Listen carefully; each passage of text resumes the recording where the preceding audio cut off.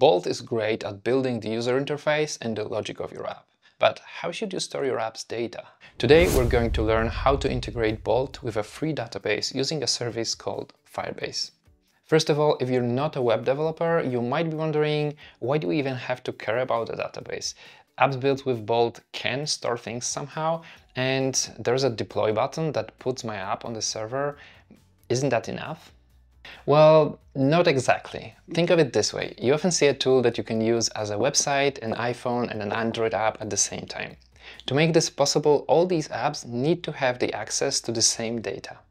That's why a real-life database is usually treated a bit separately from these other pieces, and oftentimes it's even placed in a different server than our website. So let's get back to our project. This is the app that I've built in the last video, a habit tracker with a dashboard, the habits to tick off on a given day, the ability to add a new one, and finally a calendar showing my progress. Right now, when I refresh the page, my data still shows up. So it looks like the app is persisting it somehow, but it might be a little bit deceptive. Let me explain.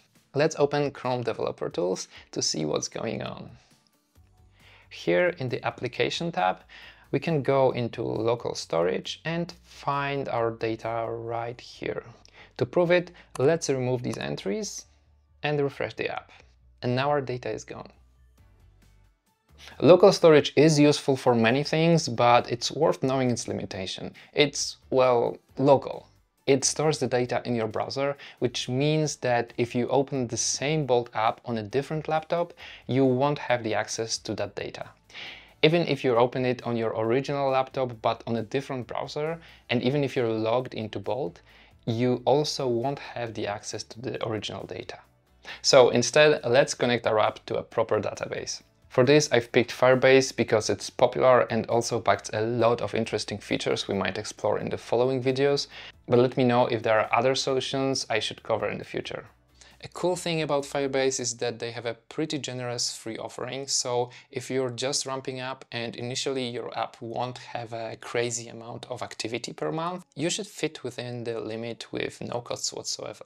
I'll just click Start Now and get to the Firebase dashboard. But if this is your first time using Firebase, you'll need to log into a Google account as well.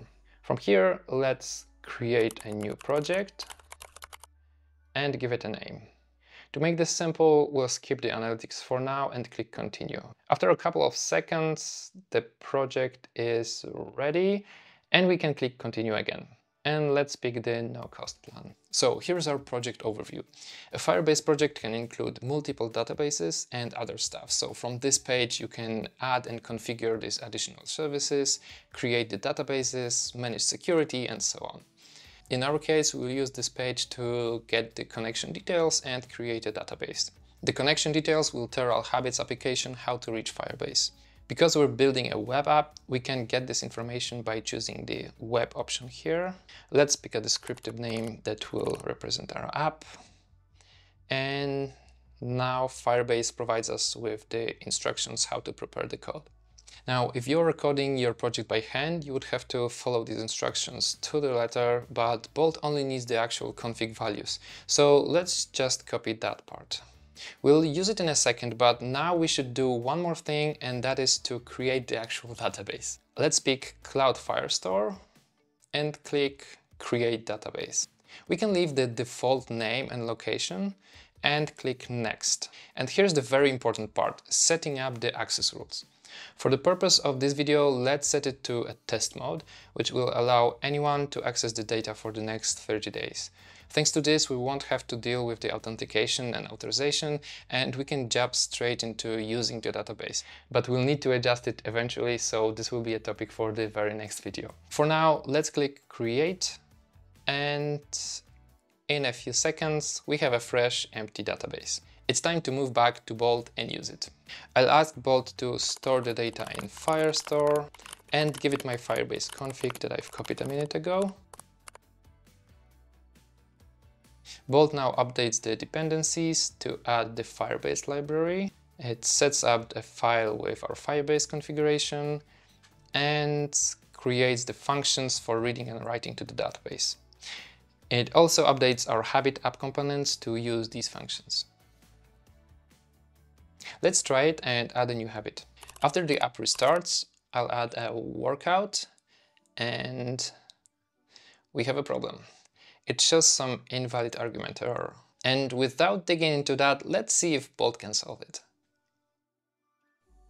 Okay, from what it tells us, it looks like our app was generating an ID for the habit, while Firebase expects to create it itself. So that was fixed. Let's try once more. And again, invalid argument.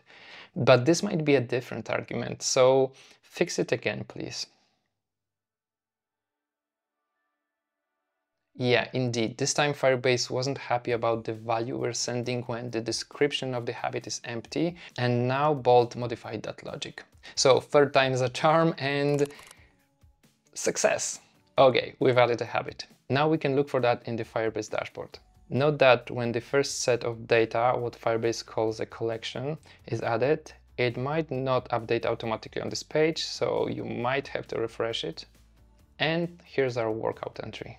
Let's try this one more time, add another habit, and this time it automatically updates and shows as a second item in the habits collection.